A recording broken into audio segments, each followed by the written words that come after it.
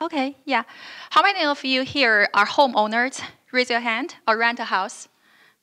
Yeah, so actually, we just had a very hot summer this year, and it is all over the place for the whole summer. And actually, you probably are paying more for the electricity bills for air conditioning, right? It makes sense because you use more air conditioning. But one thing you probably don't know is actually, so over 30% of the electricity bill's cost is wasted through the inefficient thermal comfort control technologies in building.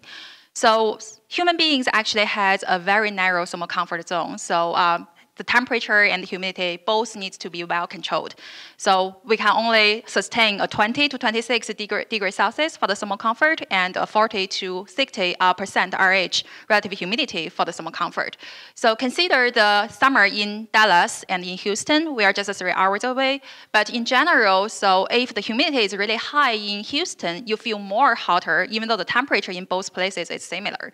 That being said, controlling temperature is as important as controlling humidity. So how to improve the efficiency of humidity control in our home? This is our solution using super absorbing porous thermal responsive hydrogel composite desiccant. This desiccant is porous and it has 2 parts: hygroscopic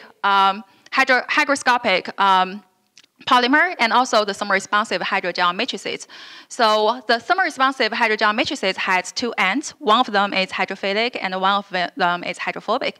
When the temperature is below the lower critical solution temperature, the hydrogel matrices is hydrophilic. It absorbs the water into the matrices and store it there. But when the temperature is above the lower critical solution temperature, the hydrogel matrix becomes hydrophobic. It shrinks and squeezes the water out of the polymer. So similar to you squeeze water out of a sponge in your kitchen.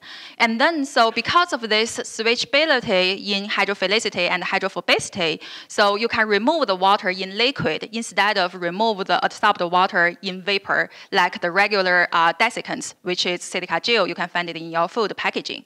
In this way, we can save up to 6 times energy saving in humidity control.